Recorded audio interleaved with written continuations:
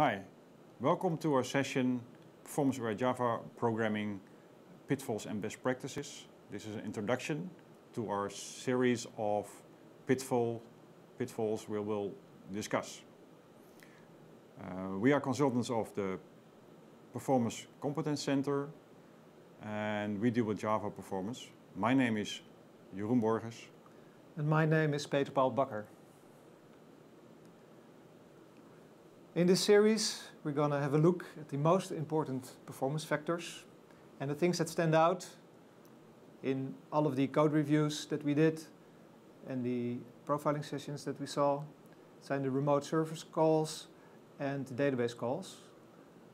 It's very important that you know how many calls per user request are done and how much data is transferred, because these things have large impact on the actual performance for the user.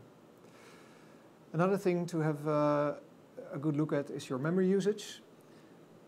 A lot of memory is being used in enterprise applications, in HTTP sessions, in caches, and in other pools. So it's very important that you know how many sessions do I have and how many entries are in there and how much data is actually being used all of the time.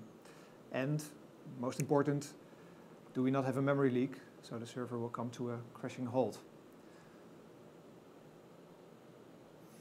Okay, so we classified actually coding pitfalls. So we've done a lot of code reviewing and we've done a lot of profiling, and actually those two complement each other, because profiling will give you information about bottlenecks in your application during this specific test. And the code pitfalls are actually potential performance problems which may occur in production, and it's different because the test you do will never be exactly the same as what happens in production.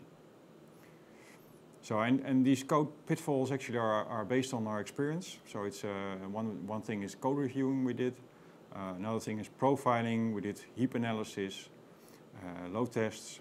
So those are all experience which we have put into code pitfalls and how to describe them. So we learned from one project to actually prevent those pitfalls in others.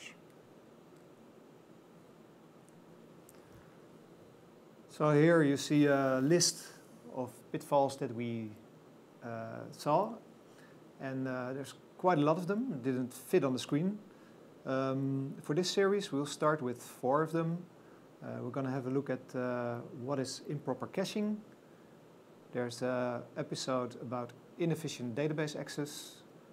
We'll have a look at what is improper use of XML and other remoting practices. And we'll have a look at logging, Java logging. Yeah, and then we'll end this introduction with some recommendations for you. We found that there's a lot of knowledge which can prevent the code pitfalls in a number of books. Especially we want to recommend Effective Java from Josh Bloch, Concurrency in Practice from Brian Getz, and Java Performance from Scott Oakes. Also you can have a look at website jpinpoint.com, perfective.com, or join my training Accelerating Java Applications, where 2 times a year you can subscribe for that. First time will be 15 to 17 May in this year. Okay, thank you very much for your attention, and we hope you will enjoy this series of pitfalls. Thank you. Have fun.